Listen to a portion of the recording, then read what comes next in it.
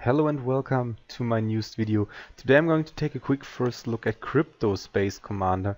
Now, what is Crypto Space Commander? It's basically another space game on the Ethereum blockchain, and according to the website, as you can see on the screen, it will have a rich Etherverse and will have an actual blockchain economy, so it will might be quite similar to Ethernauts or to Parsec Frontiers.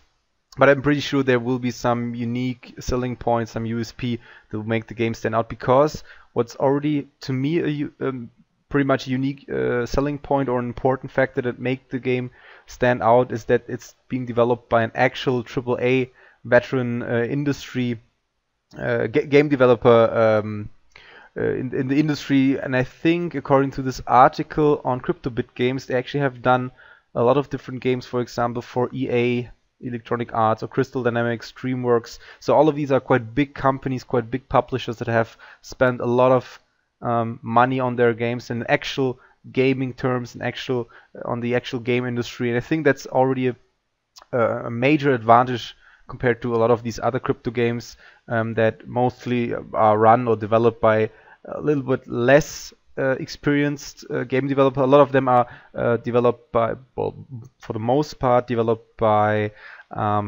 blockchain developers to some degree. So they know Solidity, but they don't really know how to develop a game. So they use Unity or some other basic framework instead of basically developing an actual game from scratch and only putting the blockchain on top of it. Now, I'm not quite sure if they try to decentralize all of the parts of the game. In my opinion, from the experience I've met recording all the other or most of the other videos, it became quite clear to me that I don't think the cryptocurrency, may it be Ethereum or any other neo, really helps the game economy or potential game development more in terms of a complete decentralization. I think it would be better if it would just be built on top. So you have, for example, payment transactions based on the blockchain, but the actual game itself is server-side based. I think I've talked about this before in a few other videos.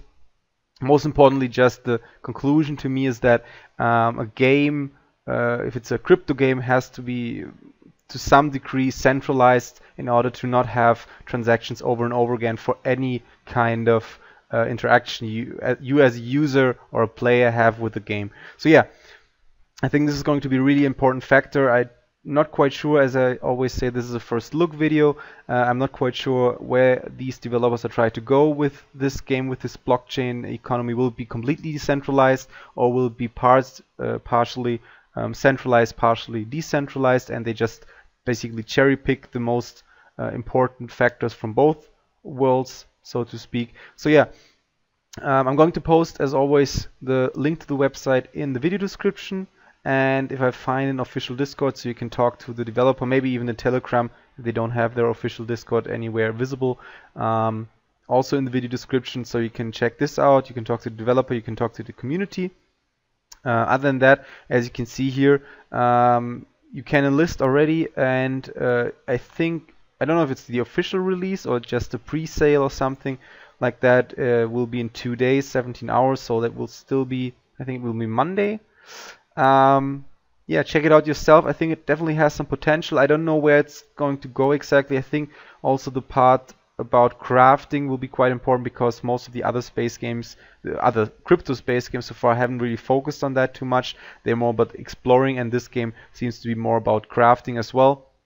And yeah, check out the article on CryptoBit Games. I'm probably also going to post it in the video description. They have done an interview with the official developer of Crypto Space Commander. Maybe we'll find some more interesting information. Maybe that will get you to invest into this game right now, with Ethereum being quite low. Actually, I think it's less. It's basically really easy to invest right now, because you're potentially not losing too much money if the game turns out not to be as promising as you thought. Anyway, as I always say, please don't take this video as financial advice. Once you can invest in this game, only invest as much as you can afford to lose, and please do your own due diligence on these type of games. I think it speaks for itself that they have this kind of reputation based on their previous experience in AAA development, but always please be careful and cautious when you're investing actual money into these type of games. Yeah, so hope you liked the video, and leave a comment if you think this has some potential, some long-term potential. Also leave a comment if you already have more information about this game. I again only took a first look, so I don't have, or I haven't read myself too much into this game yet. So yeah, as I said before, hope you liked the video. Leave a like if you liked it, and I'll see you next time. Bye.